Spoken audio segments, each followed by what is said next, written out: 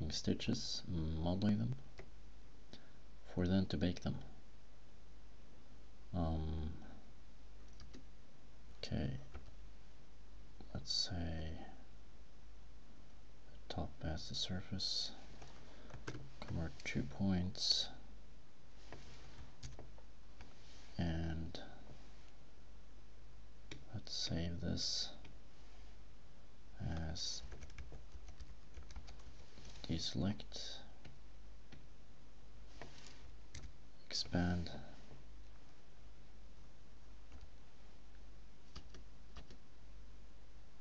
deselect, minus,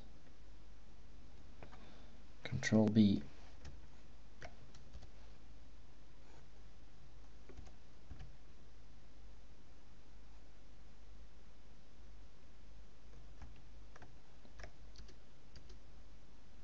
and then view, selection, select polygons, Q, stitch 1,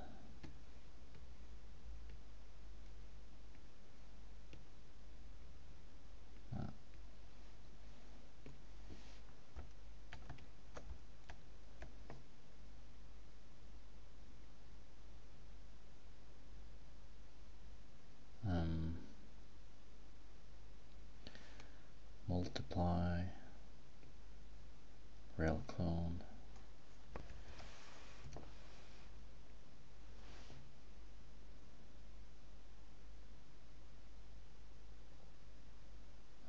now copy this object, paste it here,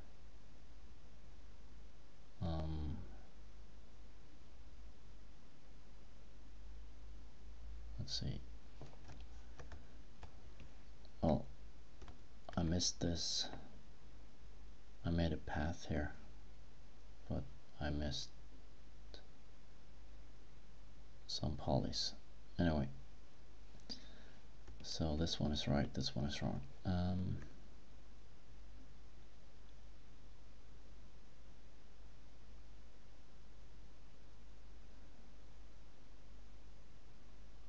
I guess I can just say Boolean.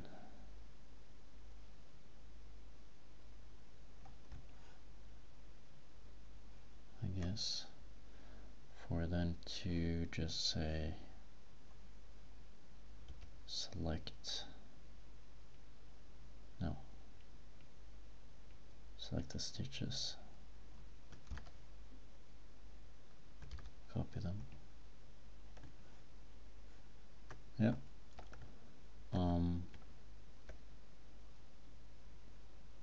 so now it looks like this.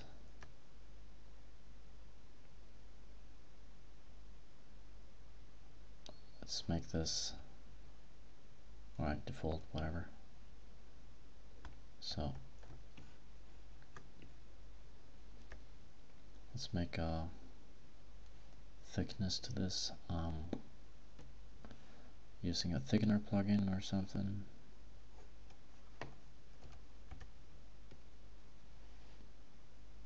And let's shade it, flat shade.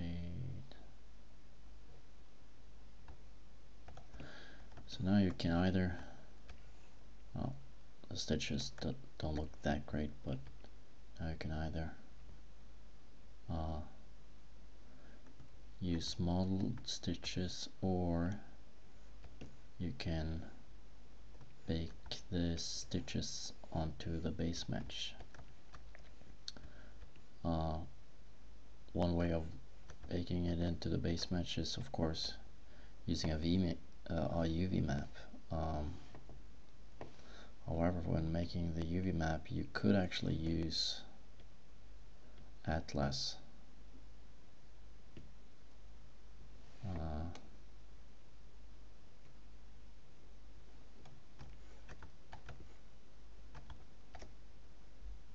It's quite fast, so that will work.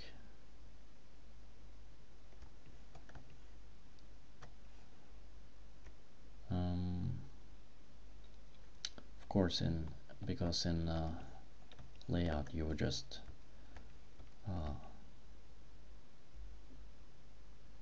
it's kind of hard to explain without doing a tutorial, but you just basically bake this object onto the base mesh. The way of doing that is turning off all the lights and increasing the ambient lighting to 100.